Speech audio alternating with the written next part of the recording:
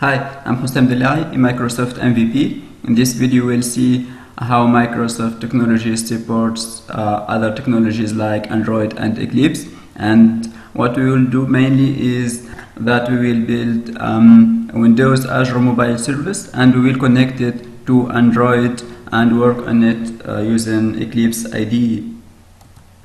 For that, I'll switch to the Windows Azure Mobile Service, Windows Azure portal. So here is the site. I already created an account, and here we'll see all the services within Microsoft Azure. So from mobile sites to virtual machines to some other cool services. I'll select mobile services, and I already created an Android demo called mobile service.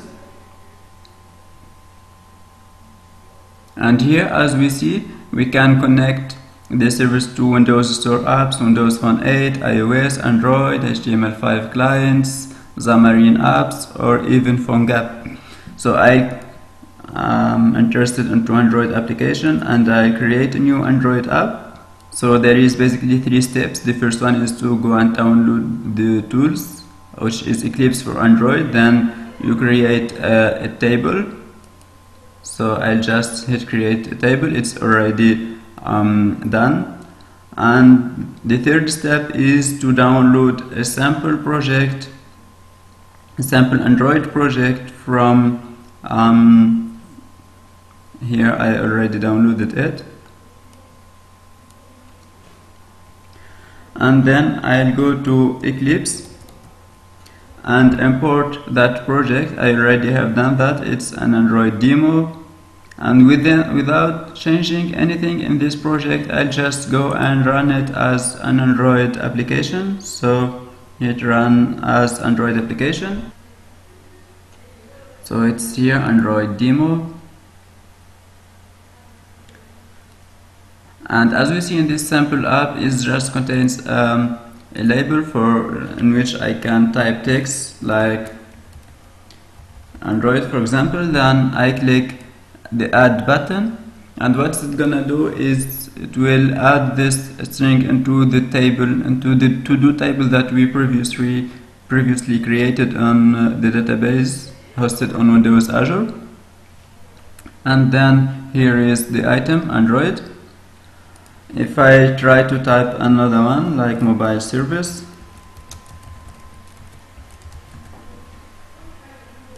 and hit add, it's gonna also add that string into another row and into that table. And I can verify that by going to the portal. Here in the data node, I hit the table. It's to the item table. Then I have my table, which have multiple columns. The first one, the ID, the text, in which we find the string that we previously typed. It's Android. Then we have mobile services and some other additional columns that indicates when we created this registration. If we did updated it, it registers the date, then the version of it. And we have another one here called complete. It indicates if this to-do item, if this item is completed or no.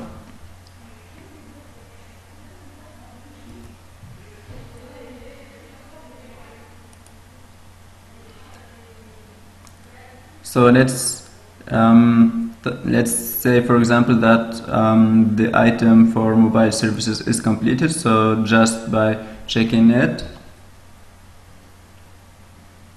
it's now trying to tell the database that this item was completed. So now from false, let's do a refresh and see the new, so it's now returned to true, and it's it registers also the updated date. So it's different from the date that was added in just some seconds. What we can do also is that we can create the website version of this app. Let's go back here and let's go to select HTML JavaScript and create a new HTML app. And here we'll go to the second step and download a sample project that contains the HTML files, JavaScript and CSS files needed for to run the website, the sample website.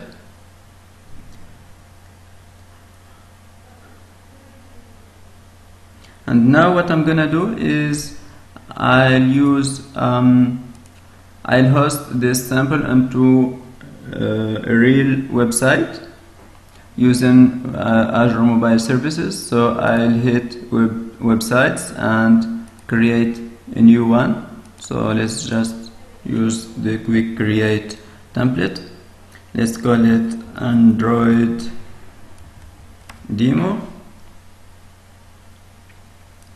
and let's make this default. So an Android demo,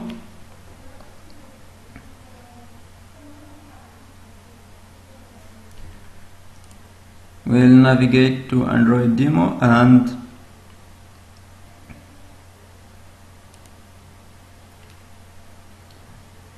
let's go to the configure tab.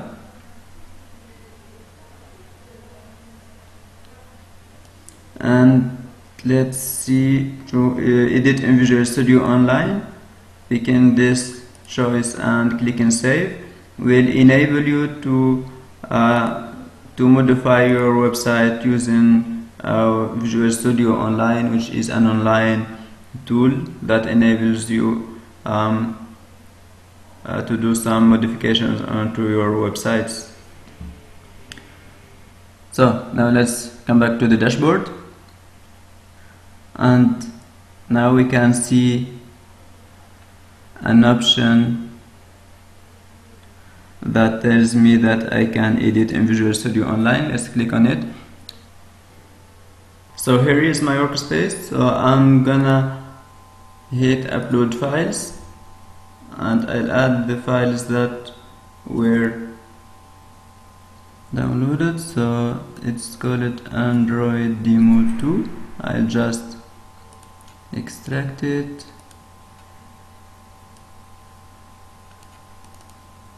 and choose these 3 simple files, open, and just uploading them. And from here I can hit run to deploy this simple website, and here it is now live. So it's androiddemo.azurewebsites.net, and here when it runs it tells me that there is an error, it's unexpected connection failures.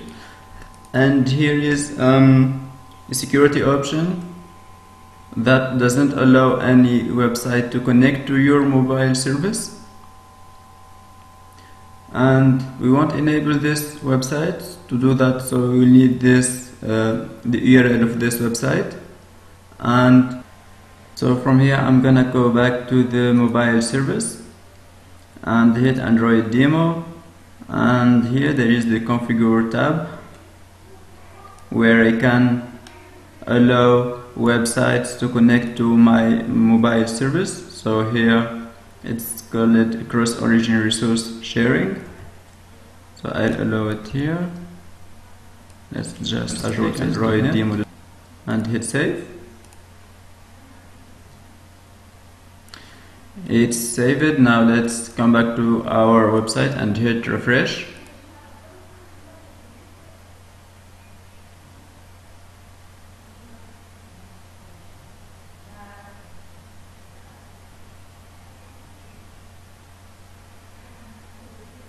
Now I can see the string I previously typed, which is Android here, and I can also add some other from just from here.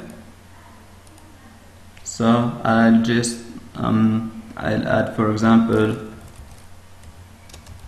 websites. Click add, and they can also check websites here, and it's gonna be deleted from the table. Let's verify that from here. So let's go to data to do item table and see the data that were stored here. So it adds websites, and complete is true because we check it, that checkbox. So what we have done until now is just we connected an Android application and a website to our mobile service. So thank you, and join me in my next videos.